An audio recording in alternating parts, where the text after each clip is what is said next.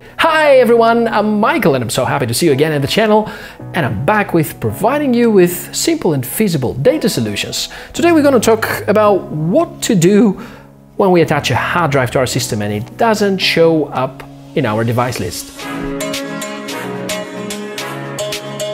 So yeah, topic is external hard drives, and that's probably the most affordable and most reliable solution for backing up our data. But sometimes we use these buddies for transferring important data from one computer to another. So having them working fine all the time is essential.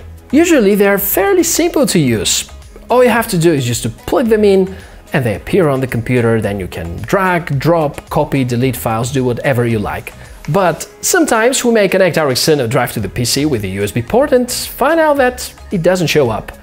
Usually the problem could be caused by one of these reasons: a broken USB port, or we may have partition issues on the external drive, or we're using the wrong file system, or there's a driver corruption, or the driver is simply outdated.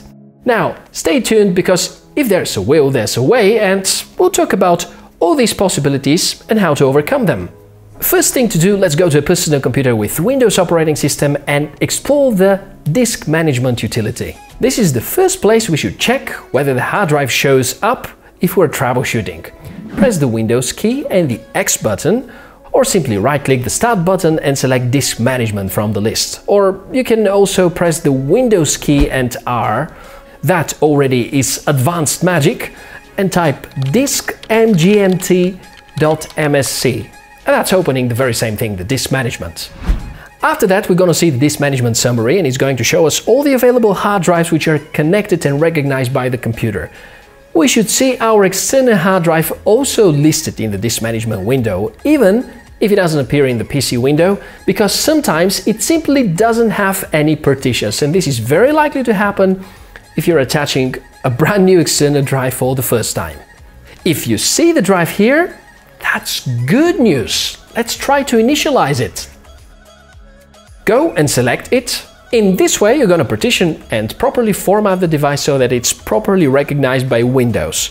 Alternatively, if you see simply unallocated space, you only have to create a new partition. And let's see how this is done. Right-click on the unallocated space, select New Simple Volume, which is the option, and then follow the wizard to create a new partition. Once finished partitioning the drive, you can safely remove the drive, plug it back, and it should be operating back as normal. There's a third possible scenario, which is the nicest of all of them. Your external drive is fine, there is a partition, however there is no letter which is assigned to that partition. So here's what we do in that situation. Right-click on your drive and select Change Drive Letter and Paths. Select the Add option if your hard drive doesn't have a drive letter, click the Change if it already has a letter, and make sure to select Assign the following drive letter, then select the one you prefer and click the OK button. So far so good, we have explored 3 of the rather simple scenarios. Now we're going to increase the difficulty and involve different file systems. If the drive appears partitioned but you still can't access it, it's probably partitioned with a different file system. For example, you may have formatted your drive with the XFS file system from Linux or APFS on Mac, but Windows can't read those file systems.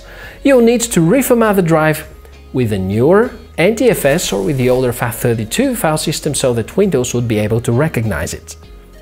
You can do that from the disk management. Just right-click and select Formats, but please make sure that you have a backup of all the data that you're about to erase. If your external drive is still not showing up even after the format, don't give up, carry on. You need to determine why your drive is not recognized. It's possible that you have a hardware issue, or a driver problem, or simply the drive is dead. To exclude the possibility of a broken USB port, we're going to make a very basic exercise. Take the external hard drive and plug it into another USB port. If the drive shows up, it's clear that port number 1 is faulty. If it still doesn't show up, maybe it's a good idea to verify whether it's going to appear on another computer.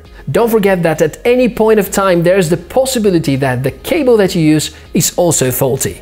If the troubleshooting with using another USB port or another USB port of another computer does not really help, maybe we should start accepting the possibility that there's a hardware issue with the drive itself. But we're gonna stay at the more software level, and I'm gonna show you how to possibly recover driver issues.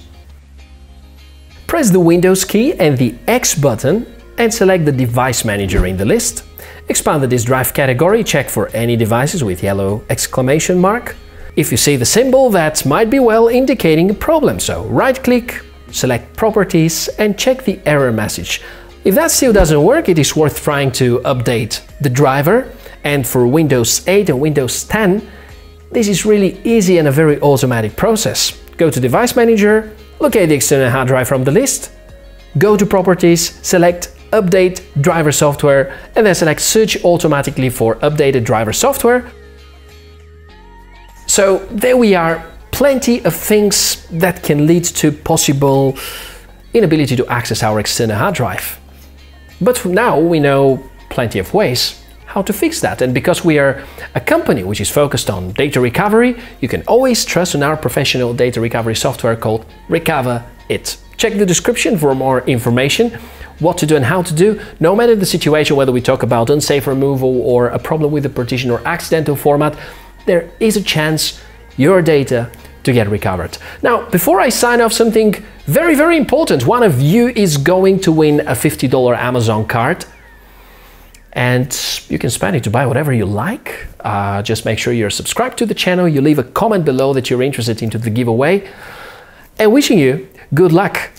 My name is Michael, and I'm looking forward to seeing you in the next episodes. Bye!